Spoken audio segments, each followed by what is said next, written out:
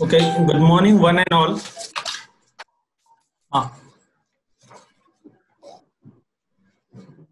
Welcome, Dr. Dharmendra Sheth and Dr. Umesh Pradhan.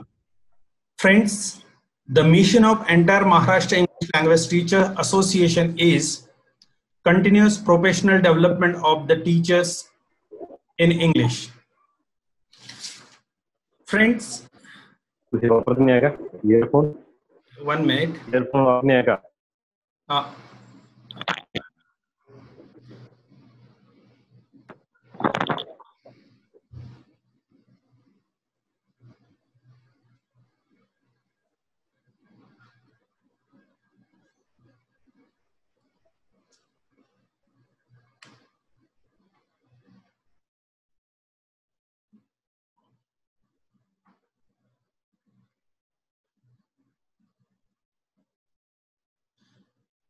yeah.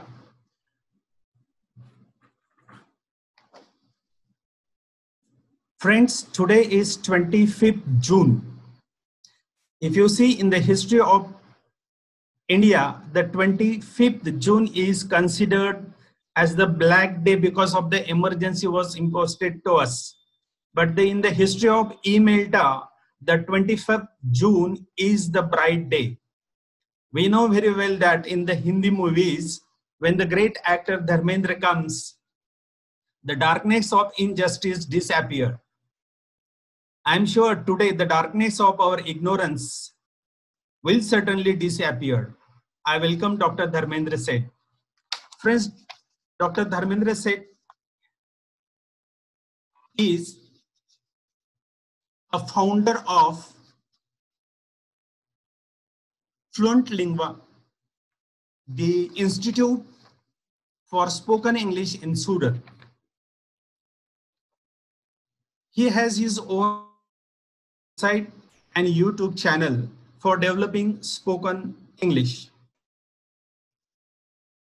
Dr. Dharmendra Sheth is an engineer turned teacher. My dear friend, we know that an engineer loves machine and instruments, whereas a teacher loves human beings, his students and children. Dr. Dharmendra Sheth thought that the human touch in life is better than the touch screen. He is a teacher trainer and a corporate trainer with more than 2 decades of experiences. Apart from the engineering qualification,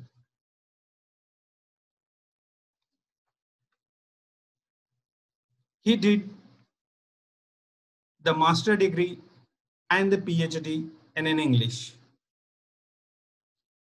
To his credit, he has TESOL certificate from Wisconsin University, US. He has prepared thousands of learners for tests such as EILTS, TOEFL, and PTA.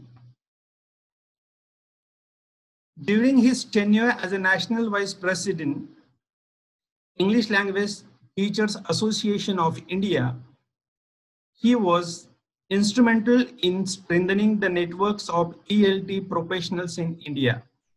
Such a renowned personality is with us on our eMELTA platform. Sir, we welcome you. I request you to address the participants and share your ideas. The screen is yours. Yes, thank you very much. My dear friend, just a minute, sir. Yes, please. Our Facebook, though the Facebook is not working, still we are on Facebook with the help of OBS Studio. Oh, good. Okay. Yes, sir.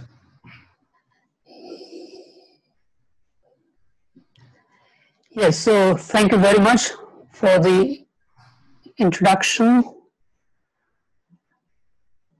I have my presentation which I will share with you, and if somebody can just tell me whether everything is okay. Yeah, okay, sir. Each and everything is okay. Audible, Yeah. visible. Yeah. Yeah, and the screen, the slide that I'm sharing. Yeah. Fine? Yeah, yeah. Okay. During the session, if there is any problem, please let me know. Yeah, surely, sir. Yeah. So thank you very much for inviting me to this particular August gathering. Mahajan, Yes, sir. switch off your sharing. Yes, yes. Yes. Yes, sir. Now, this is my actually first slide. In fact, I wanted to show this particular invitation because I'm impressed by this actually. All right. Thank you. Yeah. I'll tell you why. Number one, if you see my cursor, the tagline for your association is a unique community striving for excellence. Now, I like that very much. And my introduction must have kindled expectations that I must now live up to.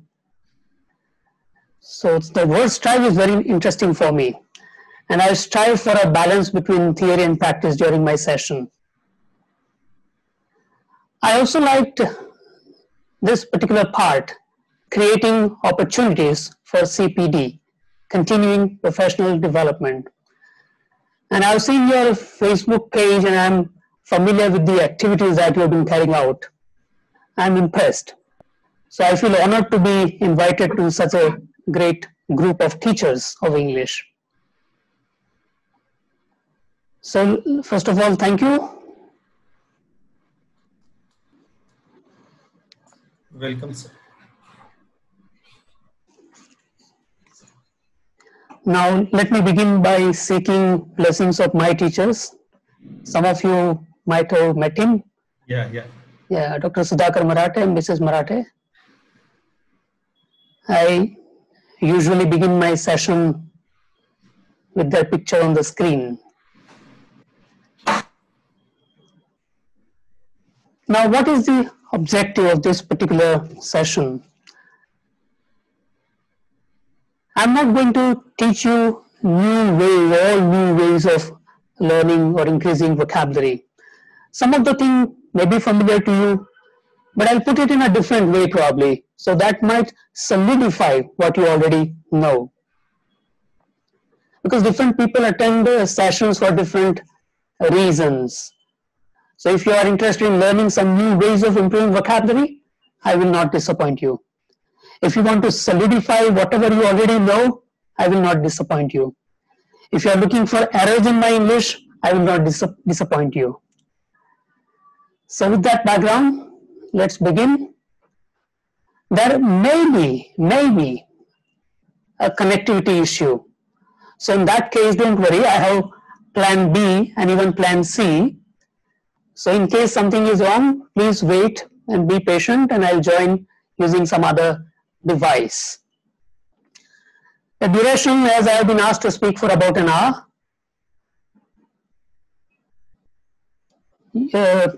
Normally in face-to-face interaction, I take questions on the go. But here, probably it will not be possible. So we'll keep questions at the end. And I'm going to share this presentation with all of you at the end of my session. So if you don't write and just relax and enjoy, that's fine. And my contact details are already given at the bottom. So today I'm here just to make some more friends, to make some new friends. In fact, I saw quite a few familiar names when I saw the screen of all the participants. It's interesting. I'm going to talk about some of my premises, beliefs, based on my years of experience and my personal struggle, which is Mein Kampf, my struggle. I'm sure you have read some of you might have read this particular book, Mein Kampf, Hitler's autobiography, Mein Kampf, my struggle. And we are going to do some activities. And why have I selected activities? Because last Sunday on 21st, I led a part of a webinar for Altai Pune chapter. At that time, I talked about research, then theoretical aspects of vocabulary. So some of you, if you are interested in research or some theoretical aspects of vocabulary teaching and learning, then you might refer to my YouTube channel, on which I have posted the video of my particular part. And you can ask me any questions at the end, but I don't want you to ask me 3 questions, and you know why. First, you will not ask me spellings, you will not ask me meaning, and you will not ask me pronunciation. Because as you already know, these 3 things are illogical, right? Very often English behaves in an illogical way. So these 3 questions I will not be able to entertain. But of course, any other topic about vocabulary teaching or learning, then we'll discuss. Now, let me begin by premises. Can somebody say, unmute and say whether everything is okay? It's okay, sir. Very Yeah, good. fine, Yeah, fine, very good. fine. Because once it so happened that I continued my presentation, because I'm not able to see participants now. Yeah. So I kept on speaking and speaking, and after 15 minutes, I got a phone call, and actually my phone was switched off at that time. So somebody phoned my member of the family and said that you are disconnected.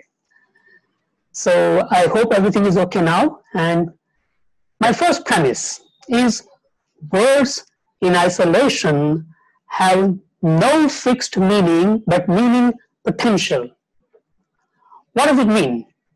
It means that when somebody asks me the meaning of any word, I cannot give any answer until I know in what context that word is used and what are the other words around that particular word. So context is the situation, and the context, the words around that particular word. If I don't know these 2 things, I cannot answer that question. So if you ask me the meaning of a word, I will say where. That's the way my teachers also ask me, where, right? So the situation and the context, that will give you the actual meaning. Otherwise, if somebody asks me the meaning of right, then in his mind, or he may be looking for right and left in the direction. He might be thinking about right or wrong, right? So we don't know. If you ask me the meaning of point, then you might be asking about decimal point or point and shoot camera point, right? Don't point at others, so that point. So we never know. So this is one of my premises. Words without context and context, we can never study. Another premise is we can never do enough to improve our vocabulary. I know I have been studying English for more than 20 years, seriously, systematically, but even today, every day, I come across some new words or some new shades of meanings of old words, some new expressions, some new ways of using the same word. So we can never ever do enough to improve our vocabulary. It's a lifelong process. And people say variety is the spice of life, and I would say vocabulary is the spice of language. Now, in all presentations, normally I try to do something different. So those who attended my last session a week ago, or maybe 15 days ago, there was another session on vocabulary. Even for you, I have something new. So today, for this particular group of teachers in Maharashtra, I have decided to talk on 3 keys. And if I ask you to tell me what these 3 keys are, can somebody write in the chat box, what do you mean by, or what do I mean by these 3 keys, www. And that way we'll be able to check whether the chat option is working properly. What does it mean by www? What 3 keys I'm going to talk about? Just a wild guess. If you can write in the chat box, please. Okay, somebody has started. I think Shweta says World Wide Web. Somebody else? So that chat option is working because in the next activity, we are going to use that chat option. Yes, somebody whose name is 1KMCU, I don't know. So what, why, and when? Somebody else says World Wide Web. Yes. Any other response, please? Harsha says wonderful word world. Why, where? Jyoti Vasudev. Okay, fine. So now, Chaya, we know that this chat option is working. And now I will tell you what 3 W's I have in mind. There is nothing right or wrong, so all your answers are fine. Okay, so these are the 3 keys I'm going to talk about. In fact, if I look back at my way of studying vocabulary, these are the things I've done. And in fact, these are the things I do every day, every hour of my study. So first is look at the world. Now you might laugh and say, what does it mean? How does it work as a strategy? So I'm going to explain in detail, don't worry. Second, look at the word. Now you might say, I look at the words every day. What's new? Even right now I'm looking at the word. But how to look at the word, that I'm going to discuss in detail. And the third key which I'm going to discuss today is look at the wealth. Right? Now let's see how. Oh, sorry. What do you see on the screen? You can write in the chat box. Look at the word. So below, look at the world. What do you see? Can you write in the chat box, please?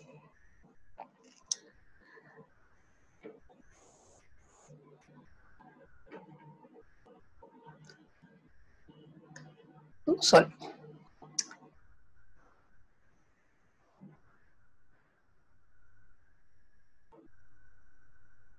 Yes, many people have started responding. Sky and Clouds, Sanjeevani, Deshpande, Nimba, Shelja, yeah, Sanjay, Sheller, yeah, fine.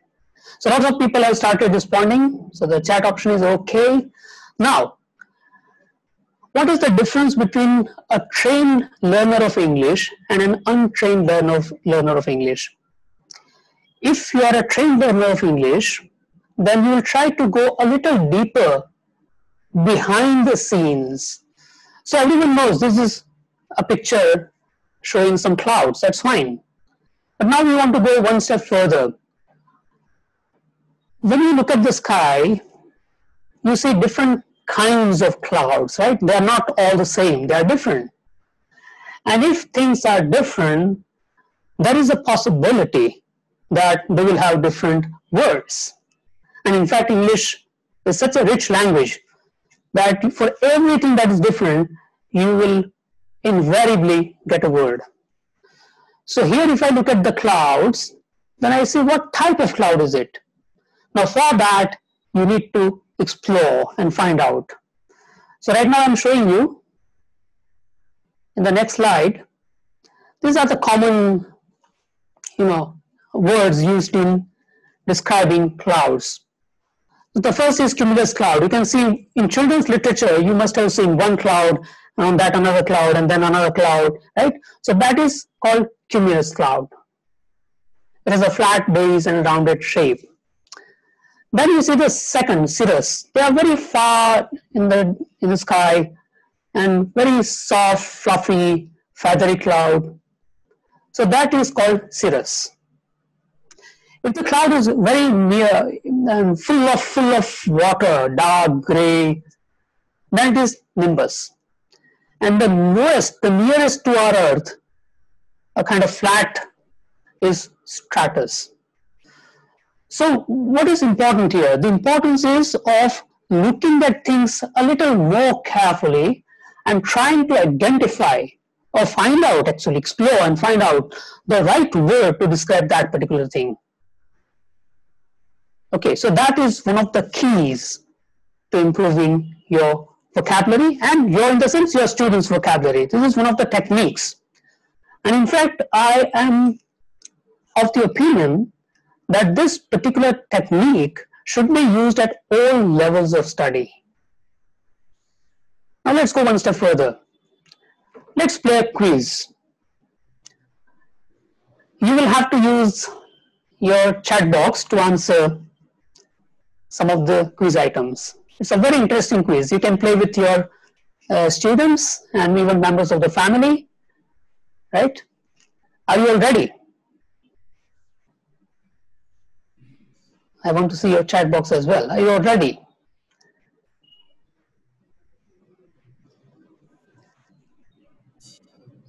You can write in your chat box if you are ready. Yes, perfect. Kavita, you are the first to say yes. Fine. Harsa as well. Okay. So when you are ready, let's start the quiz. And look at the arrow carefully in each picture that I'm going to show you. And then in the chat box, you can share your answer with everyone. Don't worry, there is nothing right or wrong. No marks, no medals. So experiment with your memory, right? The first item. You don't have to speak, you have to write in the chat box. And you have to write about exactly what the arrow indicates. Okay, I can see quite a few responses.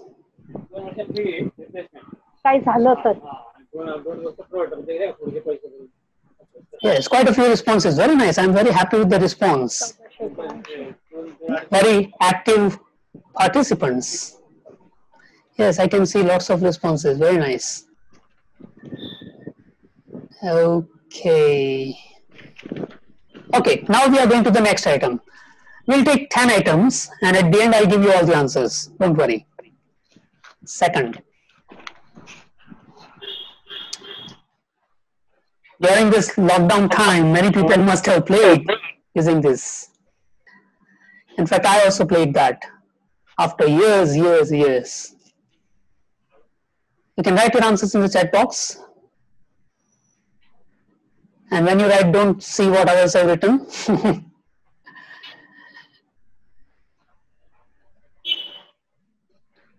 Okay, fine. Fine. Okay, now let's go to the next item.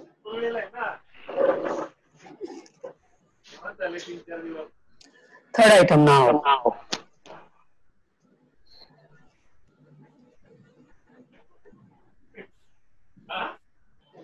And tree I could have shown. So I want to vote for that particular shape.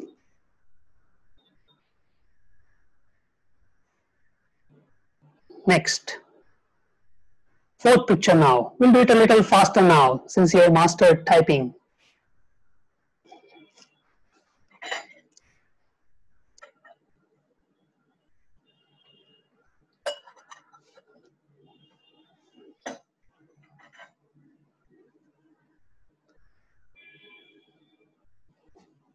Fourth picture now.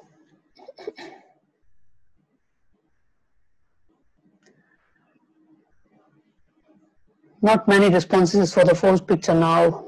Yeah, Jagatrav has started. Chandrakant has responded. Come on, fast. Yes. Neelam. Okay, let's go to the next one. Fifth item.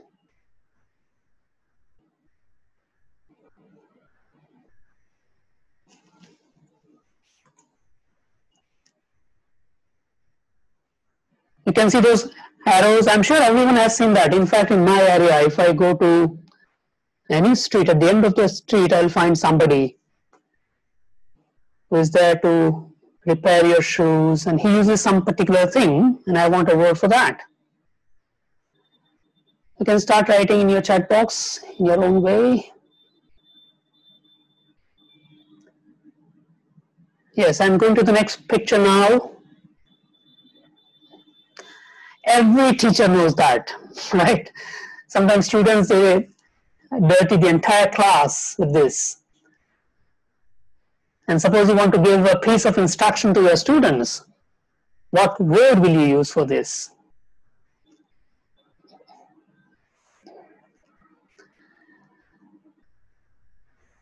Okay, now the next one, 7th. I'm sure everyone has used a belt. Some of you might be wearing a belt now. But to fasten the belt, you use something which is shown in the picture. So what is that something called?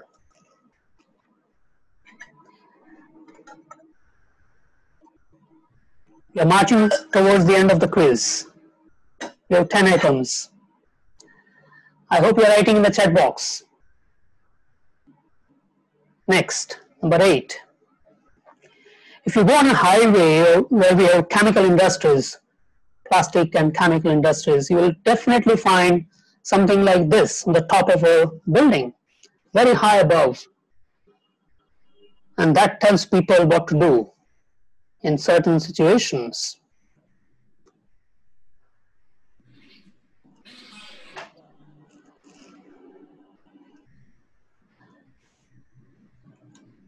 Okay, next one. I'm sure everyone has used a candle sometime or the other, right?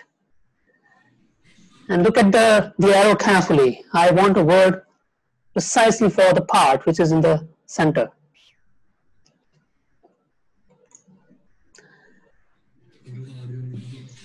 I don't want the word candle here, please.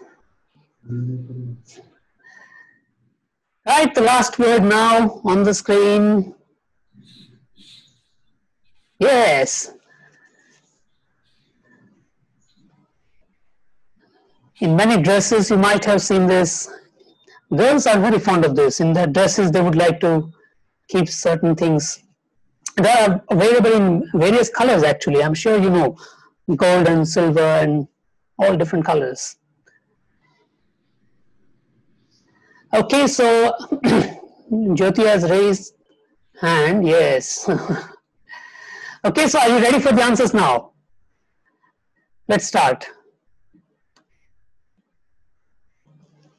So the first thing that you saw was owning. I have written the description from a dictionary. I have written the meaning also from a dictionary. So please don't doubt anything. Even the pronunciation that you see, it is in IPA, International Phonetic Alphabet. So it is from, I use normally Cambridge and Macmillan dictionaries. So this is from Cambridge or Macmillan, I don't know. But owning, it's a cloth or plastic cover attached to a structure for protection from the sun and rain.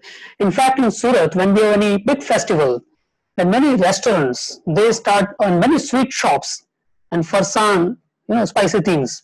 So they prepare some structure like this and they sell it outside their shop because there is a lot of crowd. So I'm sure you have seen that in your place as well. Second, yeah, some of you rightly responded to this. It's a cowrie shell. Cowrie is a small sea creature, and around that you have that shell. And in olden times, some people say that it was used as a kind of currency. But we use it to play different kinds of games. In fact, I used to play with it when I was a child. And during this lockdown again, I used cowrie shells to play. And this particular structure, semicircle kind of structure on the top, it is called a canopy. Even on the top of a tree, there is a possibility of that structure, canopy. In fact, in Surat, I don't know about other parts of the country, but in Surat, many banks, they once started their loan campaign. So they kept canopies on the, not on the roads, but on the pavements, and they invited people to talk to them, share their requirements, and they would do some formalities there and then. Even mobile accessories are sold on the pavements, and they sit under a canopy. I'm sure it's a common scene everywhere. Then this garden tool, a rake. Using this, you can collect all the leaves that have fallen on the ground. I believe many people here in this room right now, they may be from some rural areas, so they might have seen this particular tool. In fact, I used that when I was a child.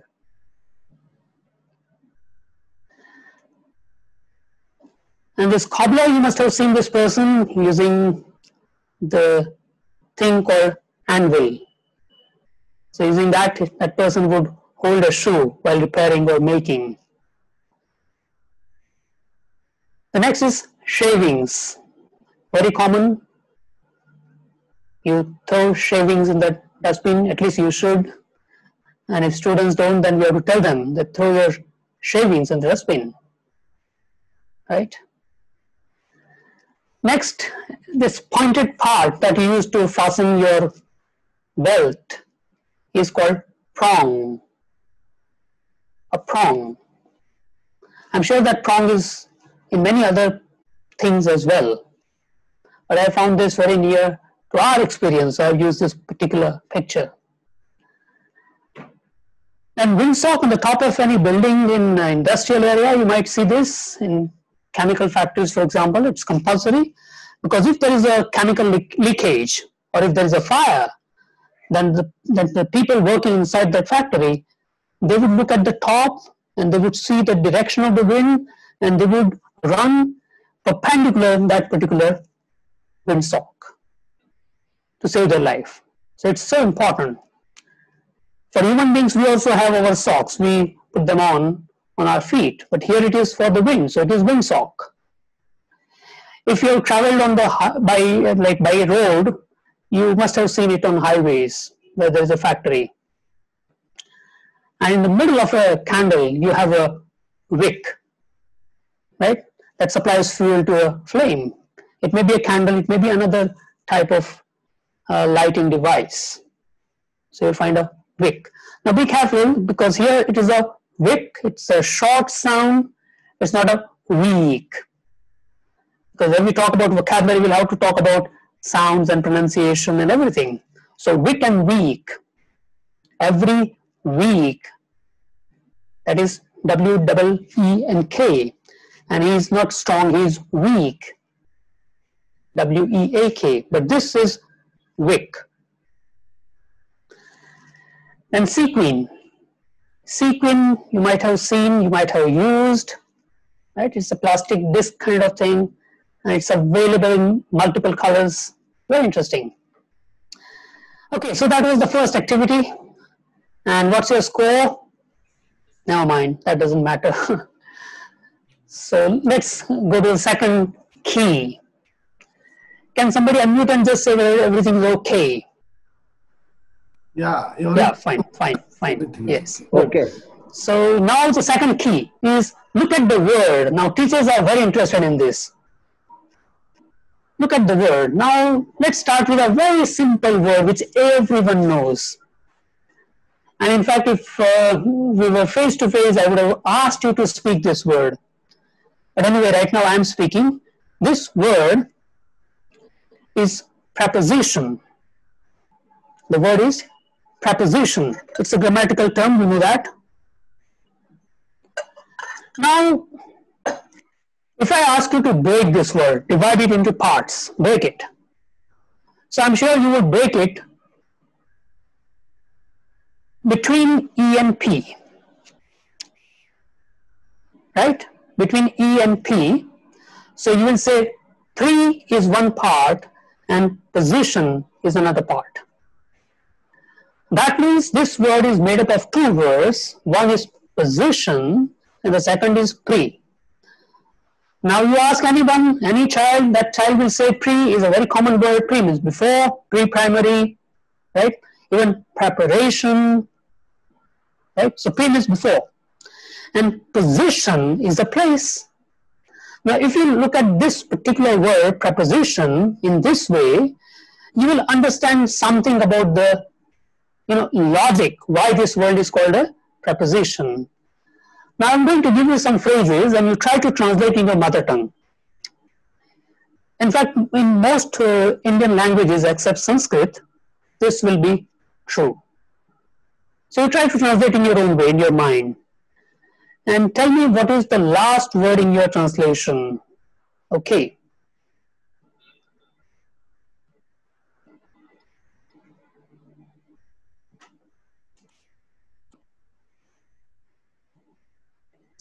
And if you have somebody around you, you can in fact speak and talk to that person. You can confirm your answer. वर, खाली, आत, Right. पाठीमागे. So the words, the translation for the words in the boxes on the left, on, in, under, and behind, they are at the end in our Indian languages. Right. So in English, their position is before the noun that they refer to. Like something is on the table. So on what? The table. So the table is the object that is our item in question. And before that object, we write the word on. Whereas in Indian languages, it is exactly the opposite. Right? That's the way languages differ. Differ. Yeah. And I said in the beginning that you cannot apply this rule to Sanskrit, because in Sanskrit there is no sequence, there is no structure. I'm sure you know in Sanskrit we don't have like subject, verb, object, that kind of pattern. Am swalpam sanskritam janami, janami swalpam sanskritam am janami swalpam sanskritam, they are all the same. So there the way of conveying meaning is different. Whereas in English is a structure sensitive language. Right. So this is the way you look at the word. Now let's go one slightly advanced or intermediate level word. I'm sure you're seeing this word I'm using right now. Many of you are also using, I can see that. Yes. So spectacles, right? Now I want you to look at this word carefully and try to find out if you have seen any other word which has some part of this particular word. And I would be happy if you can write that particular word in the chat box. You can type in the chat box rather than speaking, because muting and unmuting will be a terrible thing. So you can think about any word that has some part of this particular word.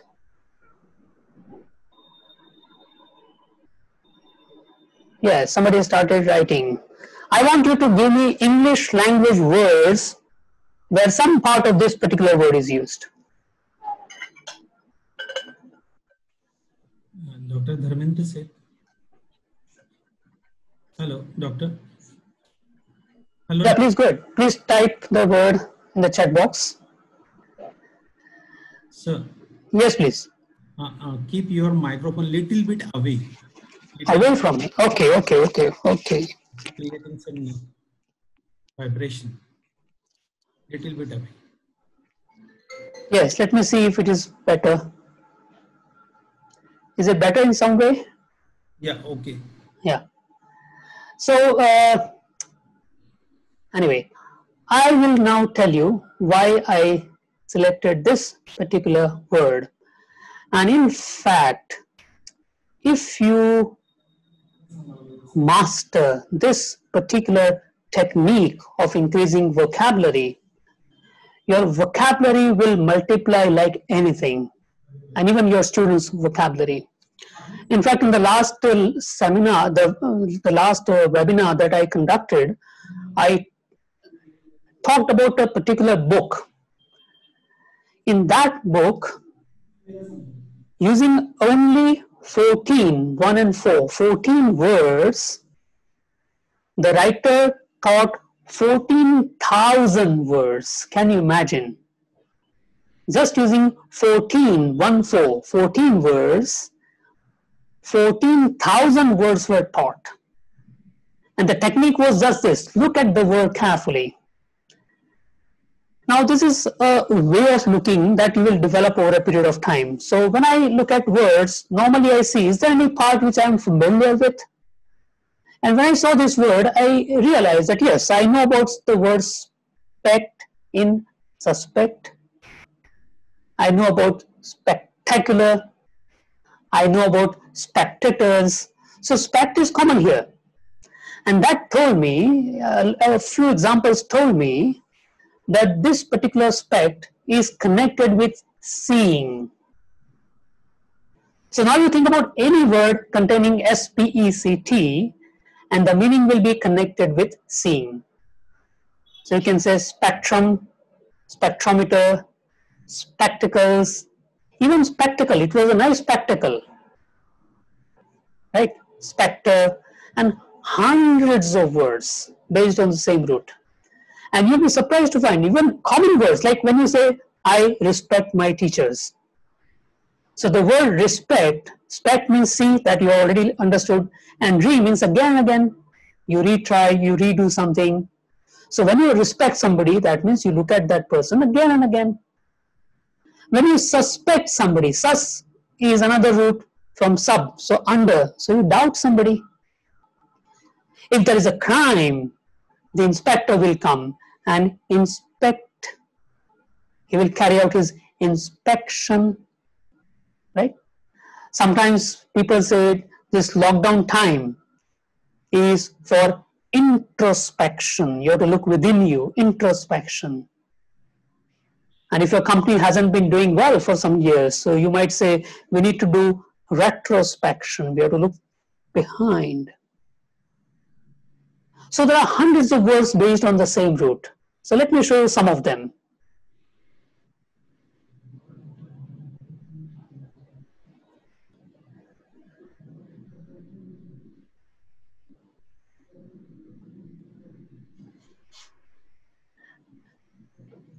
Okay, if you have seen them, I will show you some more words. And the list is not complete. Right? These are the words that came to my mind when I was making this presentation. But I'm sure there are many, many words more than that. So what is important is here,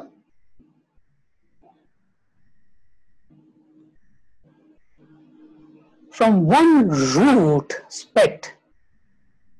If you know that root, you can know hundreds of unknown words also, unfamiliar words also. Right? Now, have you ever thought that the word prospectus, which you give to your students when they come to your college or university, that prospectus is also based on the same root? Right? Prospective clients, speculate in the stock market if you are interested, speculate. So all these words are connected with spect, to see. Now let me go to the next word. Another word, port. I'm sure you have heard the word port. On the seashore you have a port. Mumbai is a port. Surat is also a port. Right? So port is something at the end, like on the seashore. Now think about the words that you know where the word port is used. I want you to write them in the chat box, if possible.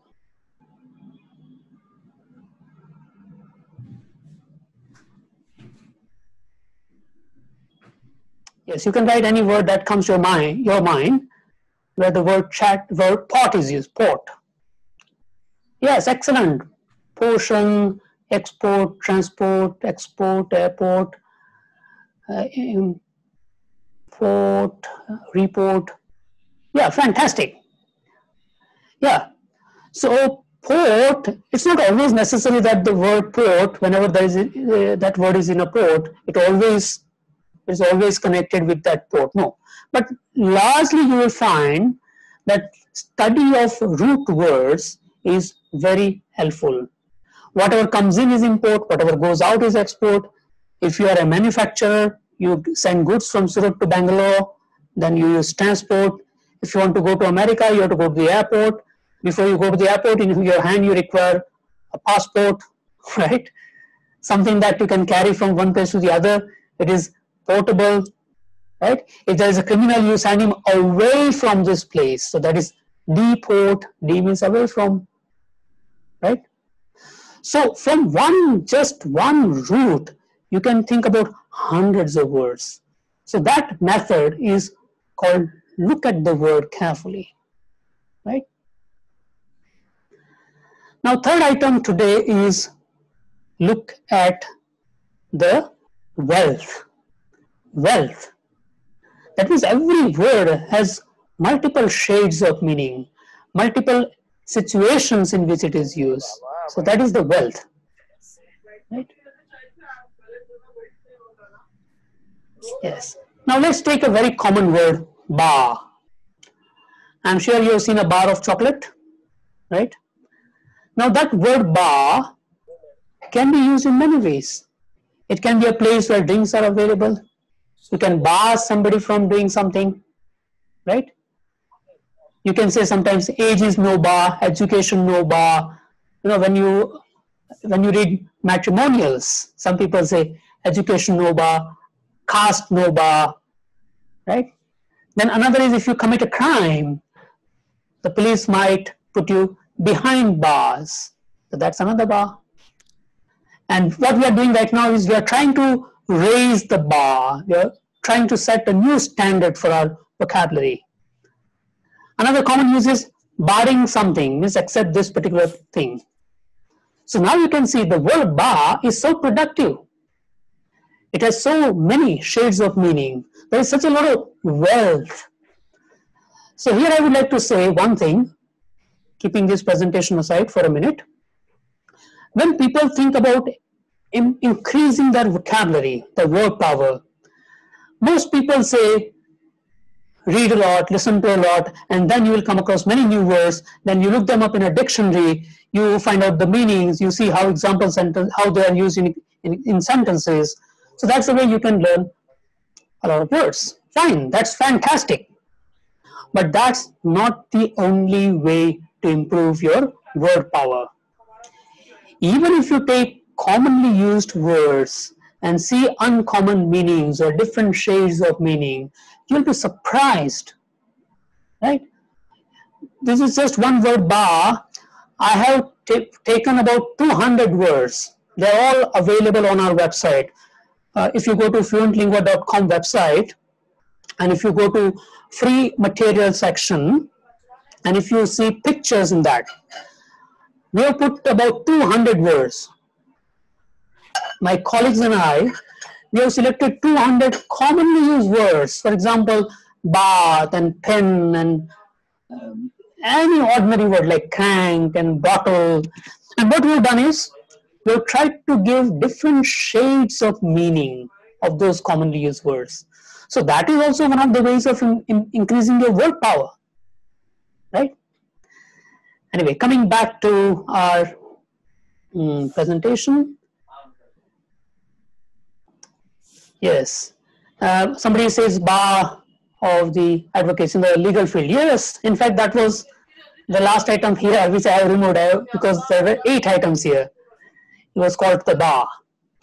Yes. Now let's see another word. Yeah, barricade. Somebody rightly mentioned that word also. So now you have started opening all the, removing all the blocks. Let's take another word, common word, pip. Everyone has seen this real apple, not this particular mobile, I'm talking about the apple, real apple. So when you cut an apple into 2, you will see pips in it. It's a very common word, pip. Now let's see how it is used. Apple pips is the commonest, like seeds, that's okay. But the pips on the dice, when you play some game during this lockdown, you might have played using those dice. And on the dice also your numbers 1, 2, 3, right, in a particular pattern. So they're also pips. Then suppose you take part in a race and you were about to win, but at the 11th hour, at the last moment something happens and you lose, somebody else wins. So you can say, he pipped me at the post. So another use of pip. Then 9 o'clock pips, and somebody's behavior might give you the pip. So that person might annoy you. So very common words, but with uncommon and interesting meanings. That's a very powerful way to improve vocabulary. It is the wealth. So here you've just seen 2 words, right? And if you want more words, about 200 words, you go to our website, no registration, no mobile number, nothing, just go and start using it. And you can share with anyone. No need to give even credit for that, because ultimately knowledge is knowledge, right? Whatever I have learned, obviously my teachers have taught me, right? So use this material and enjoy. Next.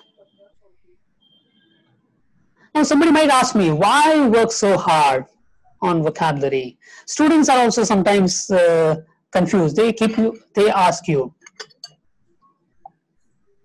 And you might say, vocabulary is important because in any language, ultimately, what do you have? In any language, ultimately, you have two things, words and how they are put together. So words and structure, right? So why work so hard? Then a genuine answer, maybe some of you have already started responding to that. Yeah. Yes, wonderful case. Thank you for better understanding. Okay, now why work so hard? Let me give you my response. Like when I tell my students and friends, does a large vocabulary help in any way? If your answer is yes, then how? Then I will say, if you have a large vocabulary, you can see more. Does it mean that your eyesight will improve? No. But once you know more words, you will be able to see things that many people have failed to see. For example, today we talked about 4 words for clouds. So next time when you see clouds in the sky, your brain will automatically start processing and you will say, is that cirrus? Because it's very far up in the sky, fluffy, like cotton, so it must be cirrus. If it is near, if it's full of water, dark gray, then you will say, that is nimbus. So earlier also you saw that, right? But earlier for you, they all were clouds. But now you know, you have more words. So you are able to see more than an average person. Obviously, you will hear more. For example, one of my favorite activities is I take different kinds of sounds, I record them like this. I make some sounds and record that. And then I make a list of sounds in a Word file. And one by one I play and I ask students, what sound is it? And you'll be surprised to find, if you look up in, say, Reader's Digest book, that what enrich your word power. So for sounds, they'll give more than 200 words. So now if you don't have 200 words, then for you it may be good or bad, or sharp and shrill, that's it. But there are hundreds of words. So with more vocabulary, you'll be able to hear more, you'll be able to read more. Obviously, every teacher knows that. Because if you read, for example, I remember once by mistake, I told one of my students to read Pride and Prejudice. Now, I had not really analyzed that person's vocabulary. I just said, I was in a hurry probably, so he asked me what novel should I read. So I said, go for Pride and Prejudice, Jane Austen. He read the first page, and after 3-4 days, he said, sorry, sir, I can't read because every word has 3-4 new words. So if you have poor vocabulary, you will obviously not read much, right? And the other way around, if you have more words, you will enjoy reading, so you will continue reading. If you have more words, you can think more. It is scientifically proved. In fact, those people who are leaders in their respective fields, they have more thoughts, actually, right? Yeah. Somebody has given me examples of the sounds, clang and clatter are very good, excellent. And if you have more words, that was Ganesh Thram, fine. The next is, if you have more words, you will understand more. That's for sure. Nobody can challenge that. You can express more. Obviously, you have lots of things in your mind. Any situation, when you have to describe that, you will require words. And if you don't have the right word at the right time, what do? You take a near synonym, right? So you can be able to express more and clearly, as somebody has mentioned in the chat box. You will be able to express clearly, exactly, the message, the idea that you have in your brain, you will be able to transplant in your listener's or reader's mind if you have the right words. The next is, somebody may say, if you have more words, you will be able to live more. Well, I'm not really sure about that. But I'm sure about one thing, that if you have more words, you will be able to live better. That's for sure. Right? Now, we have established that we should know a lot of words. But then how many words should we know? That is another question. Very often people ask me, students, teachers, they ask me, how many words should I know? Then instead of giving my opinion based on my intuition, what I did some research. On the basis of the research, I found out that to understand most forms of speech, you require 3,000 most frequently used word families. Right? Some researchers may give a figure slightly around that, 2,800 or 3,400, but around 300. And not just words, word families. So if you know the word compete, that's not enough. You must know compete, competition, competitive, competitively, uncompetitive. So when you know the entire family of that word, then you can say yes, you can count that in this most frequently used word, frequently used word family, right? MFWF. Now, one step further. This was about speaking. Listening to speaking and understanding is easy. But what about reading? So if you want to read most forms of written text, it may be a newspaper, a journal, magazine article, right? Novels, not like Jane Austen obviously, but some simple novels, or maybe Jane Austen, because 8,000 is a big number. 8,000 most frequently used word families. That's your target. That should be your target. Then, if you want to become equivalent in terms of competence, vocabulary, lexical resource competence, then you require about 15,000 word families.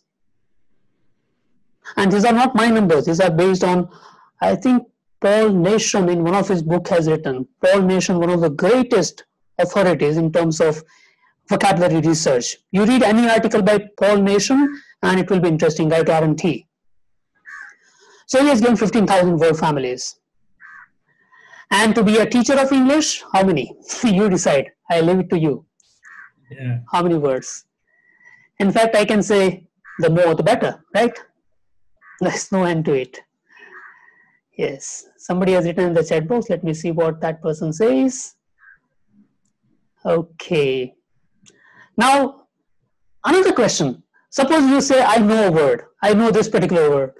Or I know 20 words or 2,000 words. And what does it mean? What do you know when you say you know a word? Now, again, I'm taking name of Paul Nation. He has beautifully given the list of items that you should know if you want to say you know a word. Yes, now let me... Okay, now when you say you know a word, that means you can recognize the spoken form of the word. That means when that word is spoken in connected speech, you are able to identify, yes, this is the word. For example, if I say, the weather in England can change very quickly. So when I say can change, you must know that there is no word in English like CONCHANGE, but the speaker is using two words, can and change. But because it is in connected speech, it is spoken as can change. So this ability to recognize the spoken form of the word, that is a part of knowing a word. Second, being able to pronounce the word. And there are wonderful, fantastic stories about that. You know, I gave a passage to read to some student a long time ago. And that student, he came to me and he said, so what is Champagni? Now, as far as I remember, there was no word like that in that particular passage. So I said, no, there is no word. Let me see. So I saw the word in that passage, and the word was champagne. Right? So being able is also an important skill. That is a part of knowing a word, according to Paul Nation, right? Being able to spell the word. Now I'll go a little faster because I am sure we are running out of time. Being able to write the word, knowing the underlying meaning of the word. What is the core meaning? That's very important. When you use the word green, for example, then what is the core meaning, the color? And it may be used for different things to convey different meanings. So underlying meaning is so important, right? So the next is knowing the range of meanings of the word. Like when you say the word pen, the pen is not just a piece of that stationary item that you write with. You can use it to mean different things. Knowing the grammatical patterns the word fits into. As you know, certain words are used in a certain grammatical pattern only. For example, I like to play cricket, I love to play cricket, possible. But I enjoy to play cricket, not possible. Because the word enjoy, it forces you to use a particular pattern. Enjoy plus verb ing. So grammatical pattern of a word, that's also very important. In fact, I go to the extent of saying that we have two kinds of grammar. One is sentence grammar, right? Ren, Martin kind and Nesfield kind of grammar, where tenses and voice and direct, indirect speech and all these sentence related grammar points are given, right? So that forms the probably 5 to 10% of the English grammar. And the remaining 95% or 90% is word grammar.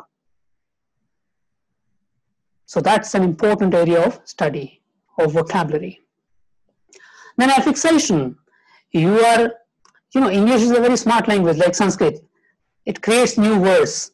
So from nation, you can have national, nationalize, nationalization, international, internationalizationism, pro, anti-internationalizationism. You can create all kinds of words. Obviously, you will not create so many like this, but it is a very powerful process. And knowledge about that is also important. Then the lexical set. For example, when you are speaking, and if you want to use a particular word, but it so happens that you forget that word, then what do? If you don't know another synonym, you will stop there. So knowing the entire lexical set that particular word fits into will improve your fluency, right? So for example, if there is somebody who is very rigid, you want to say he is very, and then you forget the word. So what do? You can use some other word, inflexible, uncompromising, adamant, stubborn, right? Unyielding, uncompromising. So there are many words that you can use in place of rigid. So that is the lexical set, right? And then knowing the typical associations of the word. What does this word, how is that word associated with other words, right? That's also a very, very important part of knowing a word. That's not enough. We are still in the last leg of that knowing a word. Knowing the range of collocations. Collocations means word partnerships, word friendship. Every word has either 1 or 2 or 10 or 15, but fixed collocations. Some are very strong collocations and some are weak collocations. Strong, for example, inclement. The word inclement you will use only and only for weather. Very bad weather. So for that you will use inclement weather. Now you not use the word inclement for a food item or a person. So it's a very strong collocation, right?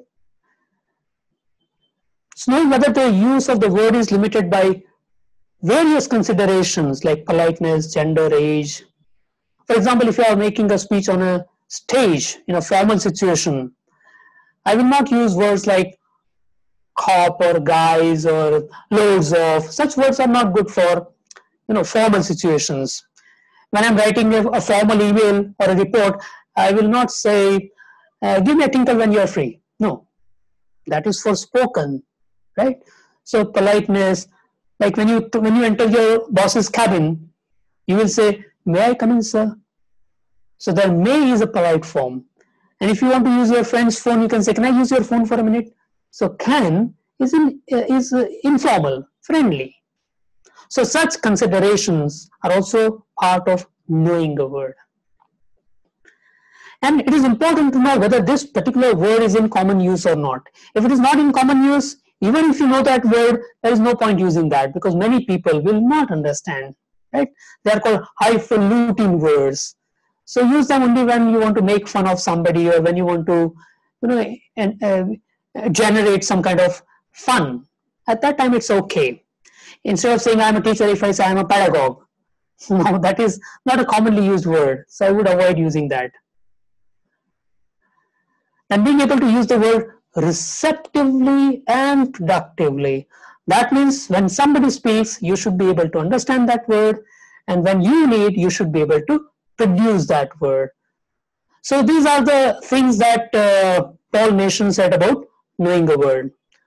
Now here I end my first part, and probably it depends on now the organizers, because I was given 1 hour and I think I have spoken for more than 1 hour.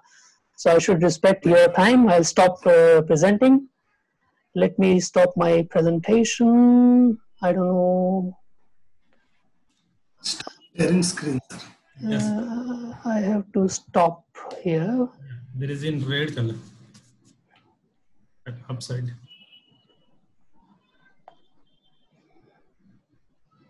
Stop sharing. Yes.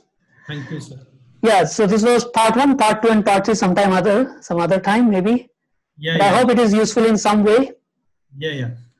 Thank you very much, sir. Yeah. It was a very interactive session because through chat box, all the participants were, and it was a brainstorming session.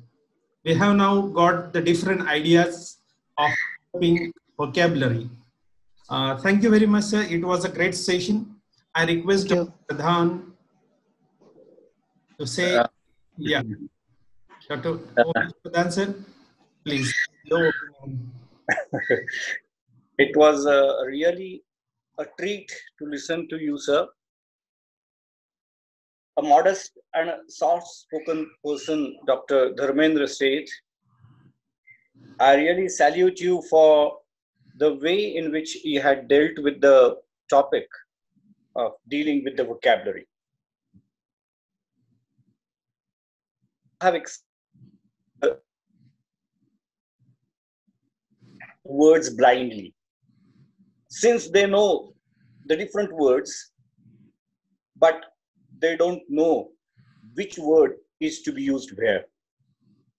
And as it is important to enrich our vocabulary, at the same time, it's very important to know where to use that particular word. Unless you're not sure about where to use, most of the time what I have found is that the people go on using the words without knowing the exact meaning of it. Say, for example, people have been using the words like when they introduce the speaker, they say a stalwart and a legendary personality, a reverend person, a chivalrous, a gallantry. Now look at all these adjectives used by the people. They are there in the dictionary, but when to use what and to which person you will be using what kind of word while introducing, people are a bit confused since they don't know the where to use that particular word. Sir, your presentation was a practical lesson for all our teachers of how to deal with online teaching. That is how to involve the listeners and not to make them just passive listeners, but involving them in the whole process of your session, of your speech. So that was a really very nice lesson for all of us. Most of the time, what is being done in classrooms is that under the name of vocabulary, people tend to translate the words. It's the easy way out, that I take the word and I translate it in the mother tongue, and then I feel that I'm happy that I have taught. Now, you have rightly pointed out that contextualization of words is very, very important. We all the time treat words, vocabulary separately, differently, and that creates the problem. That's why we have rightly used the word glossary in our textbooks, in our course books. So by the difference between the dictionary and glossary, the teachers are very well aware of it. The same thing is what you have said is about grammar as well. And the teachers have to make a note of it, that as sir has said, that contextualization of words is very important when you are learning vocabulary. In the same way, it's very important to contextualize grammar also.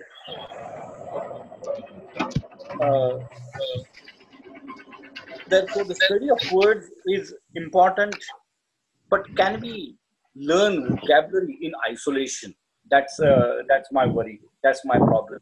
Like we talk about word register, and then how many teachers are well aware of these registers of different types and the field? For example, I feel that the teachers should always ask a question, why?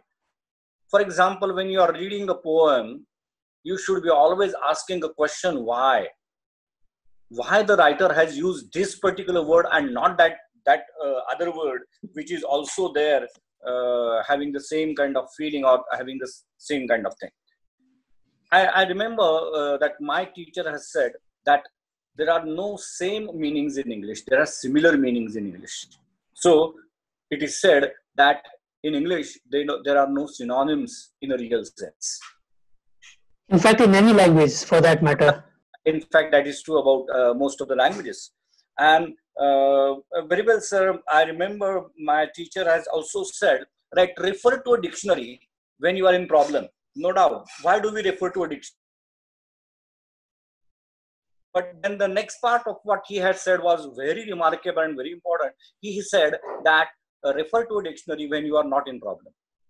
So that we should form as a habit, because once I remember in the time of say a meeting of the moderators, chief moderators, and we were stuck with the words, certain words, and then we referred to a dictionary, and then it dawned upon us that for all these years we have been considering this as the meaning, and no, that is not the meaning.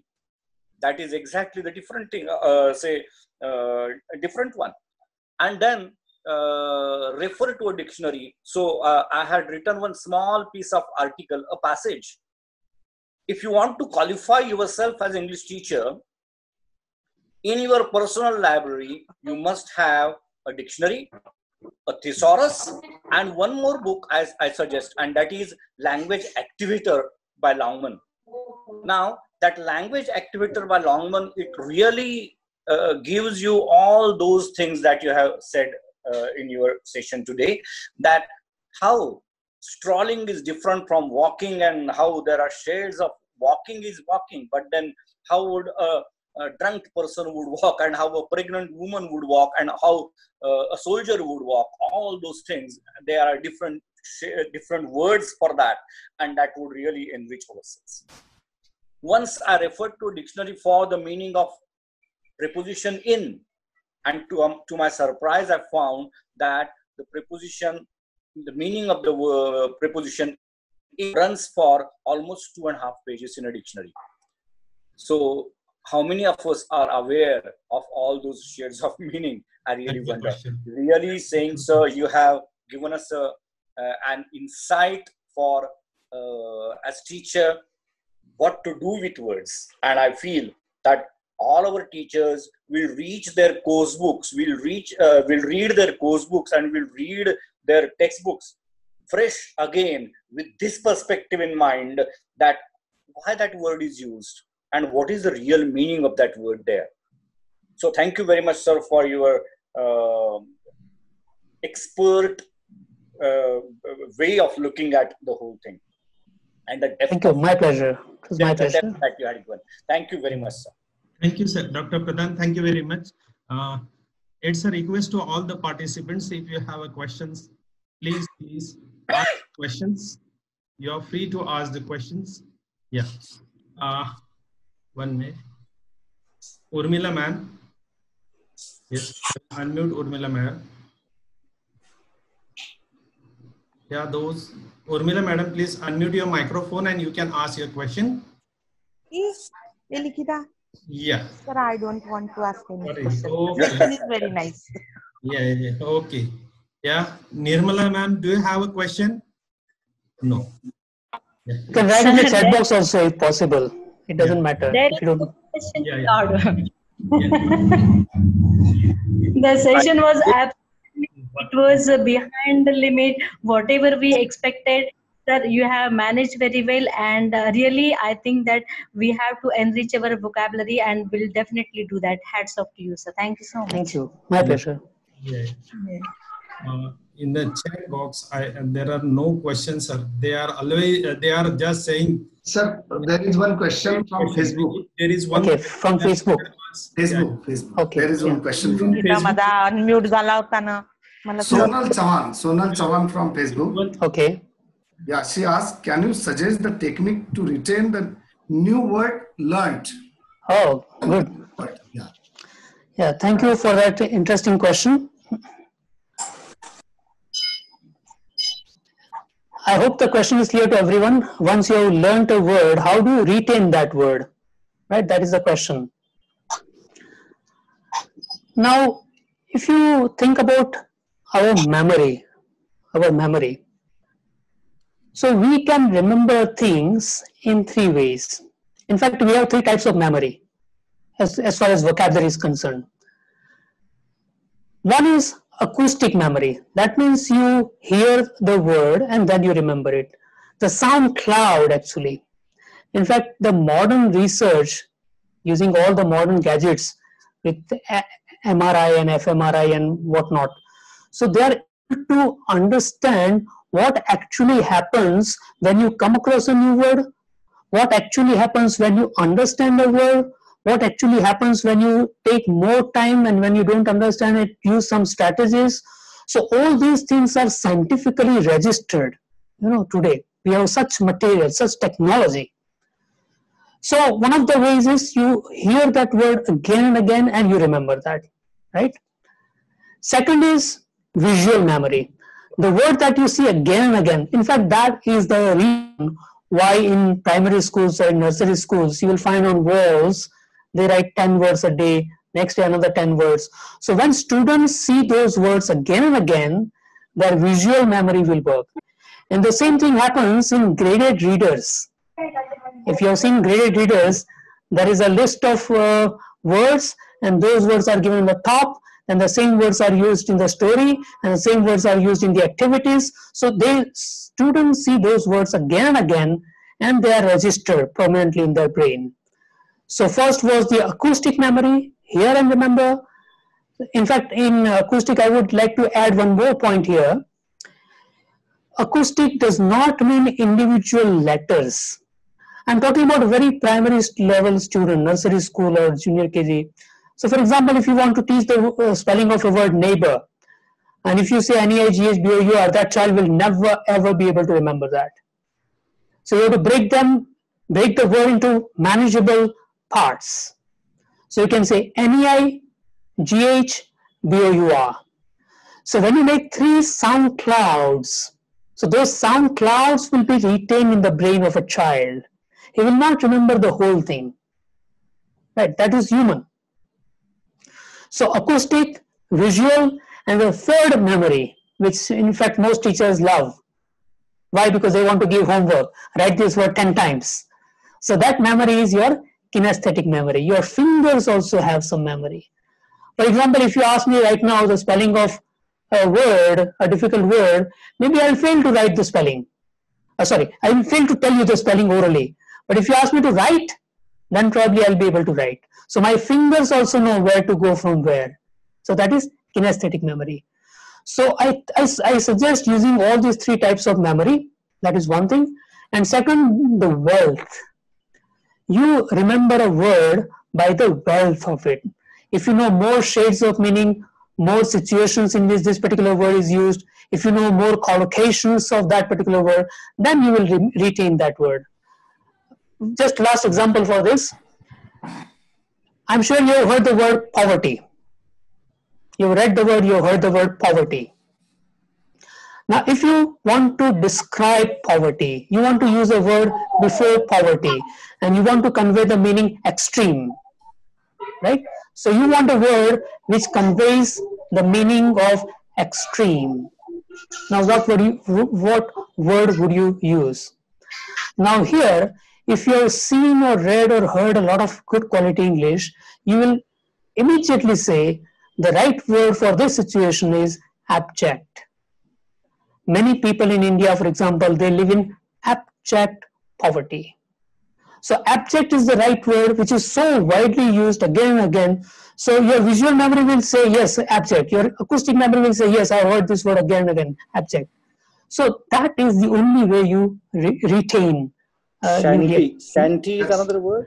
There may be a couple of other, but poverty, abject poverty. You can just do a, there is a, so in fact, my second part of the word, in the second part of my presentation, I spent some time on collocations, and I've given a website. There is a website called British National Corpus. You can Google it and you can find out the actual link address. So in British National Corpus, if you write the word or a phrase, it will tell you how often this particular word or phrase is used in authentic corpuses. It is not Google search, it is authentic corpus search. Okay. Yes. Yeah. One more question from Facebook, sir. Yes, please. Shiva Venkat Pathi asks, is there any list of vocabulary frequently used in spoken or written language, written English? Yes, very.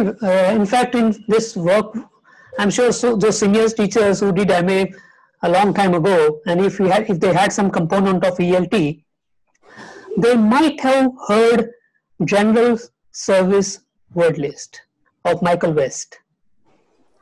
So Michael West, when he was in India, he did a lot of research on vocabulary, and he made a list of about 2,200 or 700 words, commonly used words, right? That's an old thing. You may get it online, you may not. But what is available now is called defining vocabulary. If you take any dictionary, for example, Oxford, Macmillan, Cambridge Online, right, Longman, they all have their own defining vocabulary. So those defining words, that means the words which are used to define any word in a dictionary, that's a defining vocabulary. And that will be around 3,000 to 3,500, right? So these are the words most frequently used and likely to be familiar to most people across the world. And if you know those words, then probably you'll be able to understand either written or spoken text easily. One more question, sir. Yes, Raghavendra Adoni from Facebook. Okay. How many words should an English teacher know? How many words? So as I said earlier in my slide, one of the slides, it is not the number of words alone, but the word families.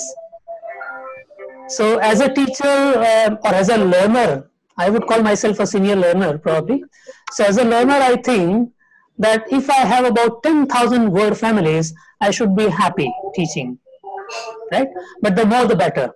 And again, I'm telling you, it is not just words, word families. So competition, competitive, uncompetitive, they are just one number, not 10. Yeah. Yes, Sanjay, is there any question again? No question from Facebook now. Okay, now I request Sanjay. Yeah. So, before that, sir, it's my question. Like, as a teacher, we have to deal with the vocabulary that is there in the textbook, or rather the poems and the lessons. So, how a teacher should deal with that vocabulary? The one that you said is for the enrichment, I can understand. There is no limit to that. But then we are limited, confined to the words that are there in the textbook. So how to deal with that particular thing, meaning and all such things of the given words in the text? Yeah, thank you for that question. In fact, we have to devote some time during our teaching to vocabulary study strategies. Because it is impossible for teachers to teach every word in detail, right? I'm sure you will agree with me that teachers have to teach the content, teachers have to prepare students for examination, then there are quite a few activities given in textbooks. They're also fantastic, useful, right? Yes. Because all people who prepare textbooks, they're also highly qualified and competent people. So they must have thought about something while creating those activities. So teachers have to carry out those activities. And right? there are some of them in this present group. Yeah, obviously. So those who have framed the textbooks. Yeah, I'm honored to be in this group, they are there. I'm a little scared also now. No. So, so it is important to spend some time teaching how to learn vocabulary. What are the strategies? What are the techniques? For example, etymology. Etymology is study of roots of words, like origin of words. Now, if you teach that word, if you teach how to study, it's so easy for them to, come to the meaning automatically without your help. So developing vocabulary study strategies should be the goal. So in fact, when I used to teach at school, I have taught luckily at all the levels, at primary school, secondary, college, university, and in corporate world also. So I always used to tell my students that I am going to teach you two things. One, teaching the lesson for examination, and teaching the lesson for life. Yes, sir. So going beyond the words on the page and the pictures on the page, that's so important. Thank you for that question. Yeah, nice. It's my pleasure. Thank you, sir. Thank you, Paul. Yes, Sanjay sir. Yes, sir. Yes. The vote of thanks. Yeah, thank you. Really pleased, sir. Really pleased. It was the most awaited session for all of us, the teachers of Maharashtra. So really thank you so much, honorable dignitaries who attended today's session. And most valued guest, it's my privilege to propose the vote of thanks on behalf of eMELTA. Really, we want to express our humble gratitude towards Honorable Dharmendra Sheth, sir. Really, you are playing a role of role model for all the teachers of India and abroad, I expect. What a nice session, sir, it was. You spoke about the words. Earlier to this, I used to think actions speak more than words. But now I'm thinking that words can speak better than the actions. Really, sir, it was a very nice session for all of us. On all aspects, you spoke about the words. Why should we know the word? How should we study the words? Basically, the thing which appealed to me, what do you know when you say you know a word? You spoke about different things related to its meaning, its grammatical pattern, its affixes, lexical sets, collocations, and all the aspects of the word, basically. The teacher of English should know all these things, sir. And much more you have. Really, you are a ocean of words and the knowledge related. No, I think we should stop now. It's fine. Thank you. I'm just a senior learner. Yes. We are all in the same boat. Yeah. Thank you. I enjoyed it. Yeah. We heard much about you, and now we visualized and we experienced what you are. Thank you so much once again. You talked about many things, and it was really a very nice, very valuable session for all of us. You spoke about three basic memories, also acoustic memory, visual memory. We don't have vocabulary to describe that. Yeah. really. I mean the words. I feel embarrassed. Yeah, I'm trying to collect the words to speak about the words. Really, sir. It was a very valuable session for all of us. Once again, I express my humble gratitude towards you on behalf of eMELTA and the teachers of Maharashtra. Thank you so much. I also express my humble gratitude towards our mentor, our guide, Dr. Umesh Pradhan. Sir.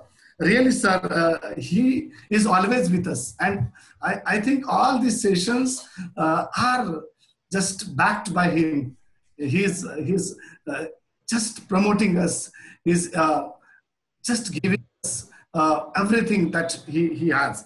And his perfect expert opinion, which he gave today. Thank you so much, Dr. Pradhan, sir. And today we have one eminent guest, Honorable Sheshrao Bade sir, Education Officer of Thane. He is with us. So welcome and thank you so much, Honorable Bade sir. He was Thank you, sir. us in earlier sessions also. And such officers are there with us in Maharashtra. And we expect more officers to join with us because we are doing something for the teachers. Honorable Dr. Pradhan sir, Sahibram Mahajan sir, eMELTA committee members, and the speakers and the guests like you. We are doing something for the teachers in this period of COVID-19. And thank you so much, sir. Thanks to Bade sir to speak. Yeah, Bade sir, please, will you share your opinion? Thank you, sir. Bade sir. Yeah, Bade sir. Thank you very much, sir. Respected Dr. Dharmendra Sheth, today's session is very useful for all teachers. I think Sahibram Mahajan sir and Umesh Pradhan sir, Chavan sir, and all members of eMELTA groups arranged this activity is very will make the students interested in English subject. Absolutely commendable undertaking. My best wishes for this activity. Thanks, sir, and thanks all of you.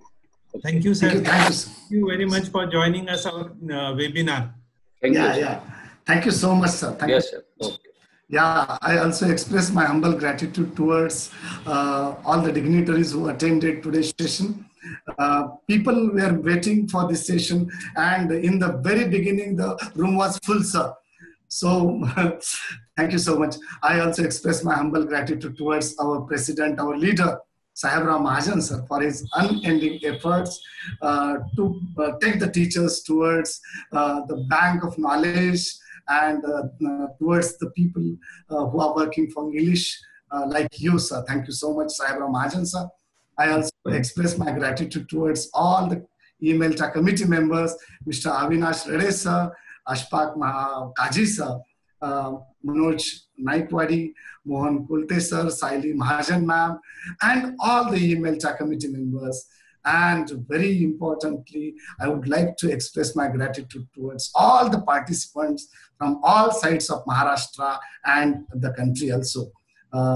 eMELTA is joined by some people from abroad also. Yeah, from Oman and such countries, they are joining now. So I also express my gratitude towards Honorable Anil Dalal sir, Naresh Walan sir, who are expert in English, and many more people, Shikha Bhavish ma'am, who is there, and all these people. Once again, thank you so much. eMELTA expresses humble gratitude towards Honorable Dr. Dharmendra Sheth, sir. Once again, over to Mahajan, sir. Yes. Thank you very much, sir. All the participants requested that tomorrow again we have one more very interesting session, webinar, tomorrow in the evening at 5 o'clock. So please do join. Thank you very much. Have a wonderful day. Thank you for joining.